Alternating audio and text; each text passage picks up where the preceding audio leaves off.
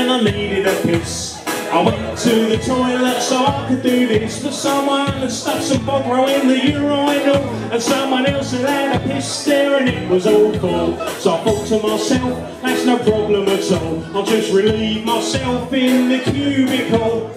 Luckily there was no one in there doing a shite, but when I opened the door I saw a terrible sight. For fuck's sake, I only wanted a slash, but the bloke before me left bangers and mash. Bangers and mash, bangers and mash. The bloke before me left bangers and mash. He could have flushed it away, but he didn't today. He thought, I'll let someone else find me bangers and mash. I tried to block it through my mind, but I was unable. I wanted toilet paper and a freshly laid cable.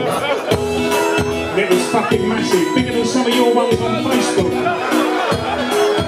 Looked like Evan Mills' stump covered in fake tan.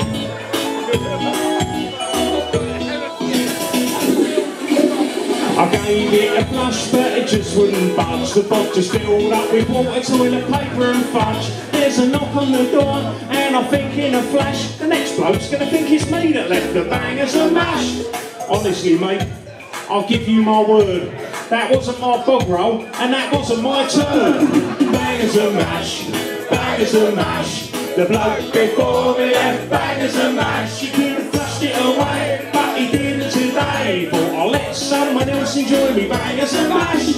Bangers and mash, bangers and mash. The bloke before me left bangers and mash. He could have flushed it away, but he didn't today. And now the next one thinks that I left the bangers and mash. Bangers and mash.